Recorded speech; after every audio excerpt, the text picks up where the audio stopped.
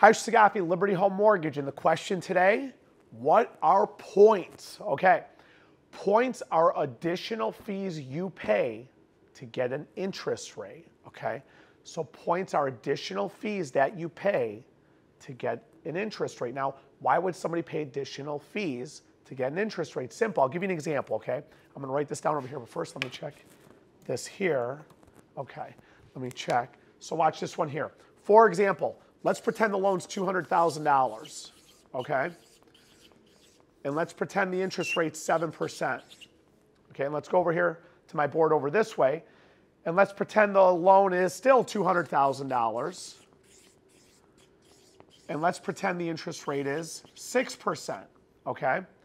So you have a 6% interest rate over here. You have a 7% interest rate over here. Let me check my notes. I got my little cheat sheet, okay?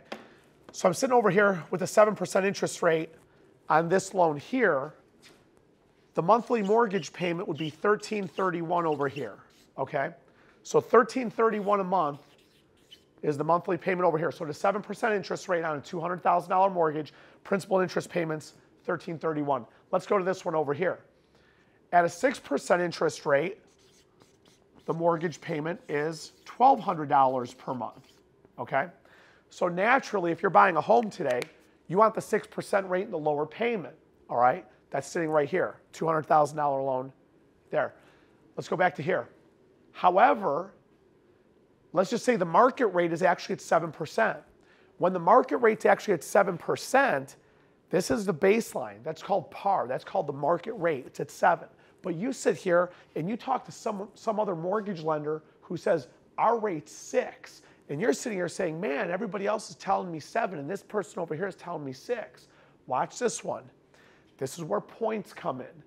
If you pay points and additional fees, as an example, now don't use this number as like a concrete number of like, that's what it is. I'm just giving you an example. As an example, to go from 7% to 6% might cost something like 3 points, okay?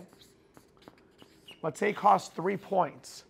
3 points are 3% of $200,000. 3% of $200,000 is $6,000.